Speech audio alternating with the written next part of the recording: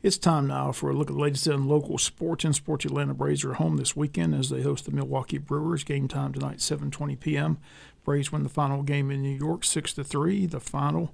And that brings the Braves to within 4 games of the first-place New York Mets. A lot of trades taking place in Major League Baseball. We'll find out today if the Braves can make a move or two to help down the stretch.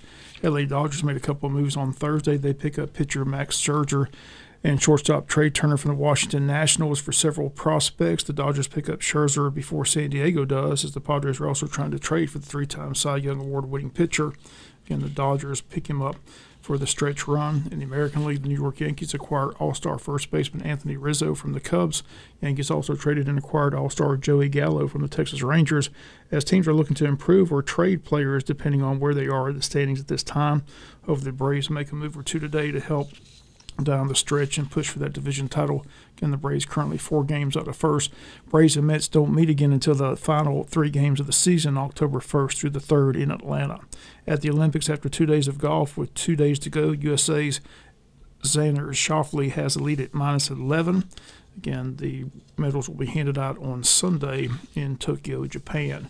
It's unanimous. The SEC voted to allow both Oklahoma and Texas into the SEC, set to begin in the year 2025.